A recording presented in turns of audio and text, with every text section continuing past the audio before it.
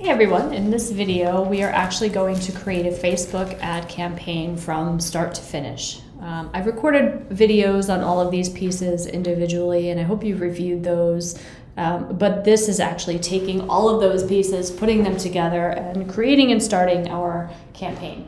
So if you guys are ready, let's jump in.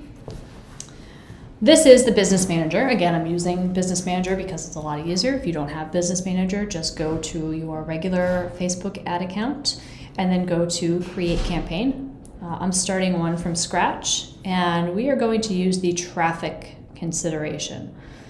That is the most common. That is the one I would suggest for you guys who are just beginning. Once you guys are a little bit more advanced, I'll record some videos on using some of the other campaign types, but traffic for right now is the best option. So click this drop down and then name our campaign. And I'm going to do probably example 2. You can name your ad sets right now if you want to. You certainly don't have to, but I'm going to, and I'm just going to rename them later on. And then ad 1.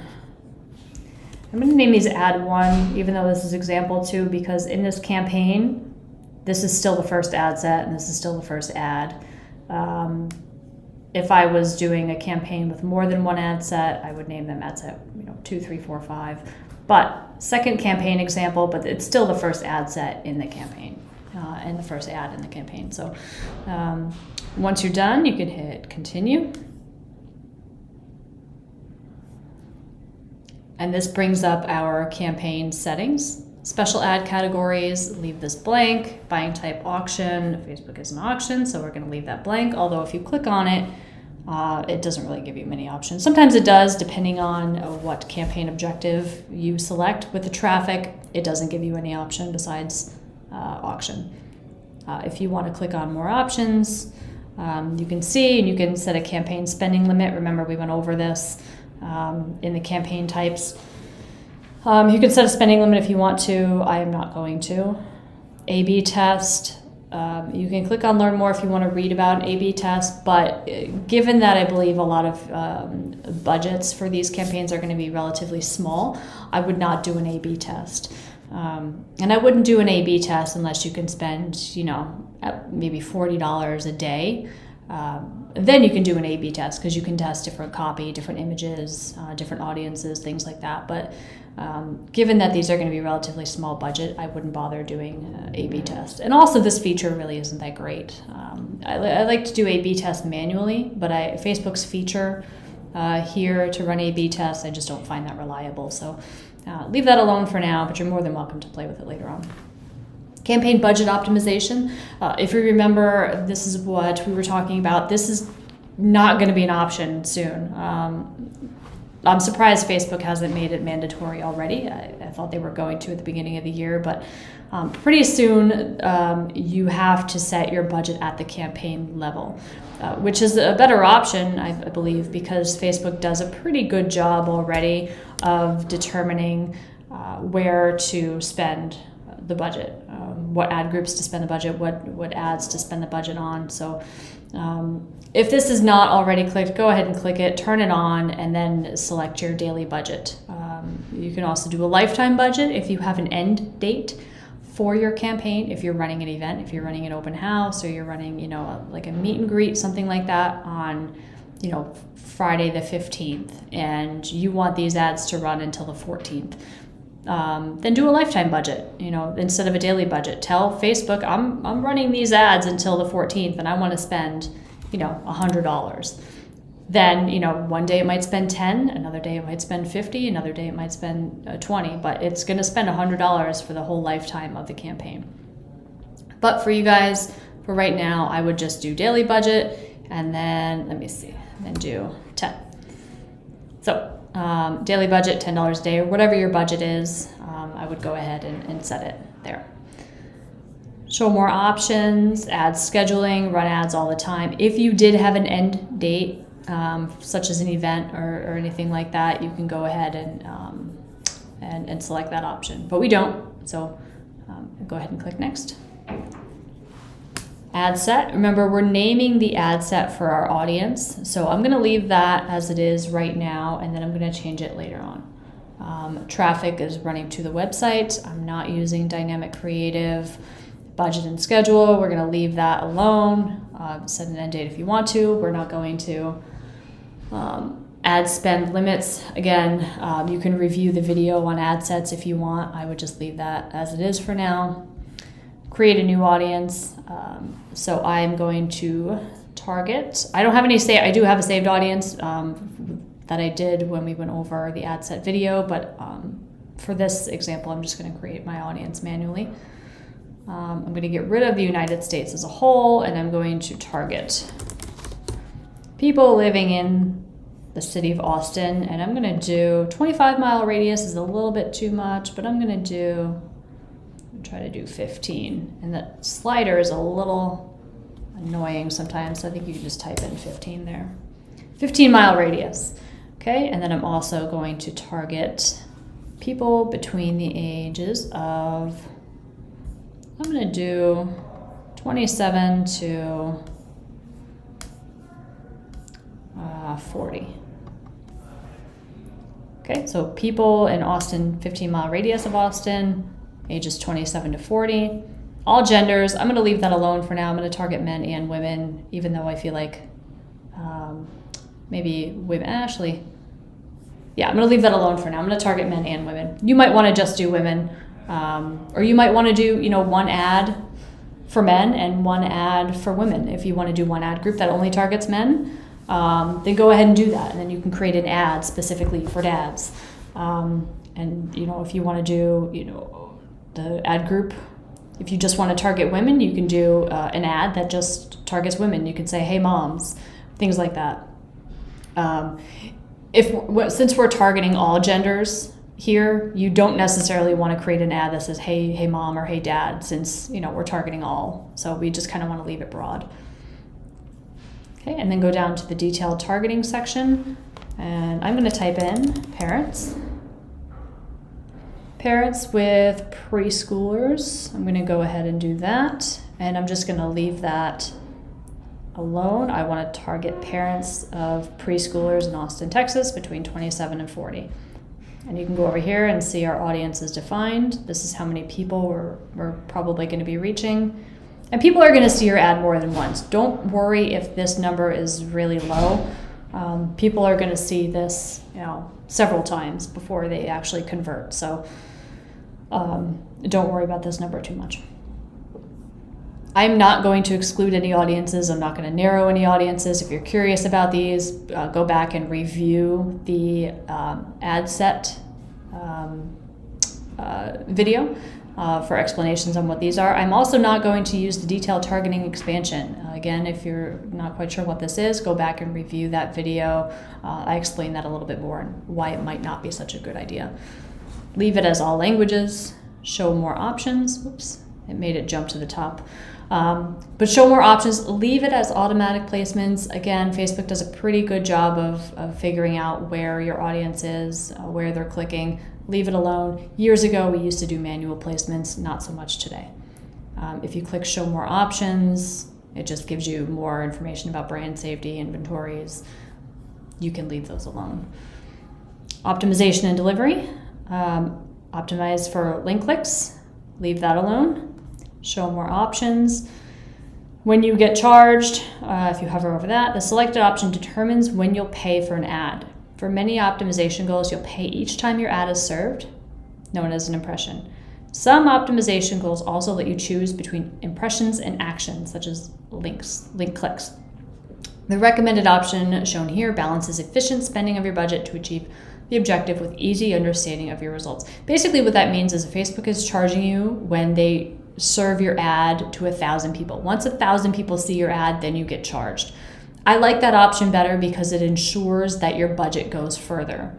If you do per link click, if you want to change that and only get charged when people click on your ad, your budget could run out a lot sooner, and then you're going to be left, your ad's not going to show for the majority of the day because you've run out of budget early on and you have nothing left to spend. So I would leave it as impression. Later on during optimization, you are more than likely, or more than go ahead and test that and see if that works better for you. But I think you'll get more for your budget if you leave it on impression. Okay, and then double check everything. Go back up. So we're targeting men and women between 27 and 40, preschoolers. I'm 15-mile radius of Austin. I'm going to go ahead and I want to rename this ad set because I want to know who I'm targeting before I even have to click into the ad set to see. Men and women, 27 to 40. Preschoolers between, I think it was between 3 and 5. So men and women between 27 and 40, 15-mile radius of Austin, targeting preschoolers between the ages of 3 and 5. And that's it. That's all the information you have to put. And basically that just tells us, you know, who we're targeting. We don't even have to go into the ad set and say like, hey, I don't remember who I was targeting. We can just look at the title and see. So once that is all set, go ahead and click next. Okay, and this is our ad. These little pop-ups come up, but they're just click out of them.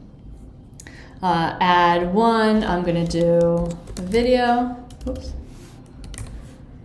If you were to create another ad in this ad set, you could do ad 2 video or ad 2 video 2. But make sure the naming conventions are the same. That way it causes less confusion. If you wanted to create another ad group, you could do, you know, in test audiences, you could do Austin 50 miles, women 27 to 40. But just make sure that the ad naming conventions that you use are similar, and it just lessens confusion for whoever's looking at your account. Make sure the Facebook page is selected as well as the Instagram account. And I explain these on the ad creation, why you need to have the page and ad accounts connected to your business manager. Let's go ahead and review that video again if you're not quite sure. And then we want to go down and create an ad. We're going to be using a video here. Don't worry about these options, so keep scrolling, and I'm going to add a video. And since I used this example in our last video, it's already uploaded to the account. Sometimes these might not show up, sometimes they do. If you're impatient like I am, just go ahead and hit done, and then you can hit edit later on. Just so you can click these drop downs and see what they look like. But I think we're good. Primary text. Go ahead and refer back to the Facebook ad templates that we provide you, or refer back to your own copy, because you definitely don't want to wait till the very last minute to write Facebook ad copy. You really want to put some time into these, and you want to really think about what you're going to say. Please do not wait until you're ready to create an ad to start thinking of, you know, what to write in your ad, because it usually doesn't produce a very good ad, and then it's, you know, no one's going to click on it. It's not going to perform very well. So I use the headline that we provide and the primary text that we provide. For this one, I'm just going to make up a description and say join today. You could do, you know, enroll now, or, you know, now processing enrollments, or, you know, come visit us, or, you know, something like that. So because this ad example had to do with Busy Bees, I just went and found a Busy Bees Montessori. So I'm just going to copy that URL. And I'm sorry if anyone here is from Busy Bees, I'm copying, but that was just the template that we provided. So I just wanted to make sure the URL was similar. Display link, remember this is optional. If we don't have anything here, Facebook is just going to show the bb-montessori.com. It's just going to show, you know, basically the same URL that we have. But if we want a vanity URL, we do bb-montessori.com. This base URL has to be the same. This does not necessarily, whatever we put afterwards, this does not have to be a valid URL. This is just for show. This is a vanity URL that is just used for, basically it's just used for looks. We can do bb.com or bb/montessori.com. Have fun. We could put, or spring 2022 or something like that. It does not have to be an actual valid URL that works. It's just for looks. Call extension, we can show if we want to. I'm not going to use that right now. I wouldn't suggest. Call to action, learn more is the most common one that you'll be using. So I would suggest you just leave it at learn more, or contact us. Or if you're trying to send people to a landing page where they can book a tour, do book now. If people click on book now and they go to a landing page with a calendar that they can actually book a tour with you guys, the book now would work really well. Or apply now would work fine. But just learn more is typically the one that we use. Tracking, make sure this is selected. My pixel is gray just because this is the dummy account and I don't actually have a pixel. I have a different pixel installed on my website, but it's not this one. So your pixel should be green. If it's red, then that likely means it's not installed properly, or you just haven't gotten any traffic to your website. But if it's anything other than green, take a screenshot, reach out to us, and just make sure that it's set up properly, because we don't run a whole bunch of traffic and get a lot of clicks and not record those, because eventually we want to use remarketing. So that's it. Build a URL parameter if you want to. You certainly don't have to. If you are using a CRM and actively and meticulously tracking where every link click has come from, go ahead and do this, but you certainly don't have to. In this example, I'm not going to use those. So I would suggest you go back up to the very top and just do a quick run through of everything again, add one video, make sure the Facebook and Instagram pages are good, single image, add creative, make sure spelling and grammar is all good, because people will notice if something is spelled wrong. It's usually the first thing that people comment on. These are emojis. There's a site here that I'll link, where you can just get like a whole bunch of emojis. If you want to add some to your copy, just click on it and then it'll show up here, and then click copy, and then you can actually just paste it right in the ad. Don't use too many, because emojis can sometimes make the ad look unprofessional, but used correctly, they can draw attention to the ad. So when people are scrolling, if they see emojis, it kind of makes the ad pop. So certainly use those, but don't go too overboard. And that's it. Once everything looks good, then go ahead and hit publish. Give it a second, and then you should get a green box up here saying that everything has published correctly and your ad is running. So this green check means that we're good to go. And our ad is up and running, so we can X that out. And it leaves you on the ad page, but then you can just select the X. Again, we're on the ad page. This didn't load right, so this is the campaigns, and I'm going to go ahead and turn that off right now, and then unselect these options. Your ad will go into the reviewing phase for a little bit, especially if you have a brand new account. It'll need to be reviewed. It could take up to 24 hours. Sometimes it takes a little bit longer. So be patient. Your ad is not going to start running right away. Leave it, check back in a few hours. You'll probably get an email when the ad has been approved and starts running.